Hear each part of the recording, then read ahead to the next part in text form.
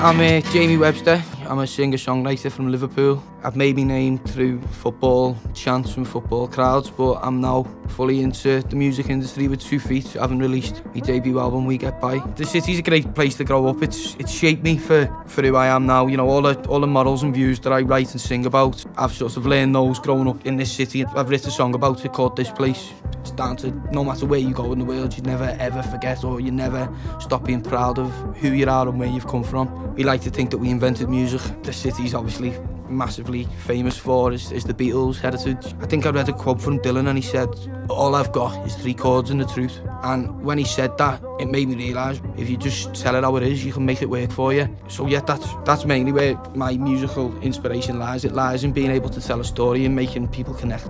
I'm just so thankful that while I haven't been able to gig, my album was able to do that. I'm having messages off people who were saying they were suffering with the mental health and they listened to my album and it helped them sort of make steps to getting themselves better. You know, the fact that my tunes have been able to do that for a few people is overwhelming. For me, I'm just trying to develop as a songwriter, trying to keep my morals where they need to be. I'm ready to go. I'm not going to stop. I am an optimist, you know what I mean? I believe that what I'm writing about and like what I'm putting across is big enough and good enough to speak to people all over the world. 3 years ago, if you'd have told me I'd be living this life, I'd have told you to, no way, you know what I mean? That's not going to happen. And here I am.